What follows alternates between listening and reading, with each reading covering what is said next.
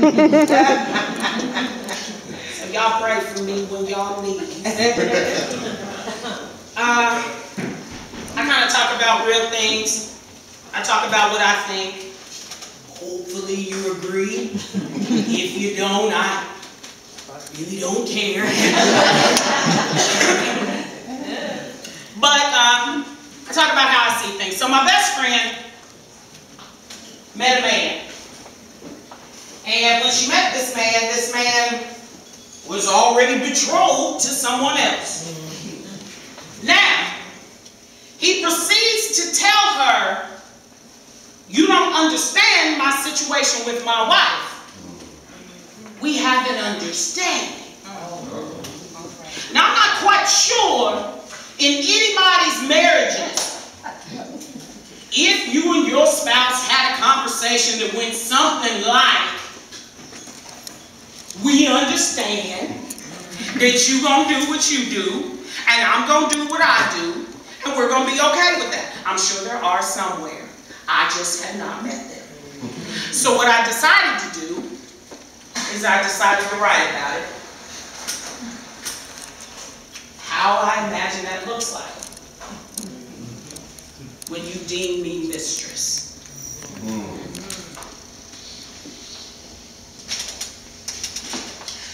He said they still married, but he don't like her no more.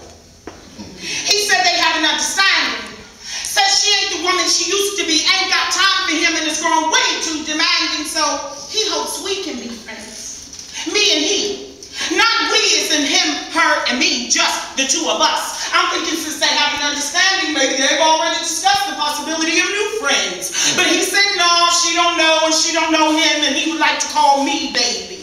Maybe even grow this. Got me standing in the mirror with my hands on my hips, turning from side to side, wondering if mistress looks good on me. Because obviously my suitor thinks it's a perfect fit, and I must consider it since he chose me out of all of the ladies he could have gotten with mistress.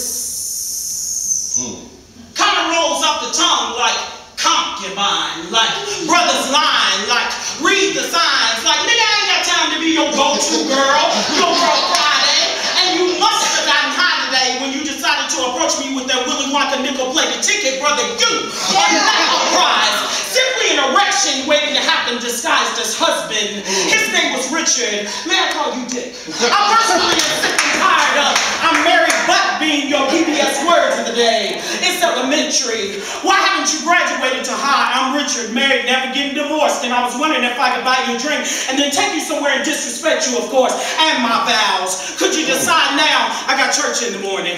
Maybe they don't recognize your gangster, but it still don't look good on you. I mean, like, did you see me and think like, yeah, she looks like someone I can use and be real disrespectful to? Funny how everything that I won't do, there are 29 sisters who will. There are sisters out there that will be more than happy to sleep with your man and not give a damn how you feel.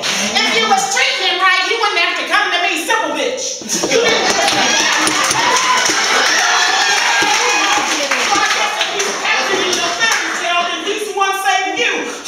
but when it comes down to commitment, you'll be like, where did he go? He wasn't transparent, sweetie. He's ghostly, mostly because he's a coward. He will never stand beside you when he only wants to lay under you. But you too stupid to see that he's one right you. Boo, get up, girl, and watch your long range will take off again. But you can't be mad because he never was, never tried to, and never will be your man. And this is who he wanted me to be. But see, this brother obviously didn't know me, so I had to ask him again, did you say that you wanted to make me your baby? Because baby, for you, means unity candles and flower girls, garter belts and borrowed pearls, written promises and a vow before God. So excuse me, brother, if I find it a tiny odd that you have no problem breaking the promise that you made to the King of all kings. No sanctity in your vow, no circle of trust in your wedding ring. I do meant you did for a limited time. Don't be trying to turn adultery into my last name, especially since you gave it a new definition and even Webster or King James. You keep your gasoline drawers on and stand next to your flames. Live on your fancy, not your fashion. I'll stay over here and be a little old-fashioned and wait for the person who walks with integrity, who knows what he means when he says, will you marry me? Ladies, cheaters are rarely ever reformed. In the society that we live in, they become part of the norm. If he's cheating on her, he'll be cheating on you. Because a man will only do what you allow him to do.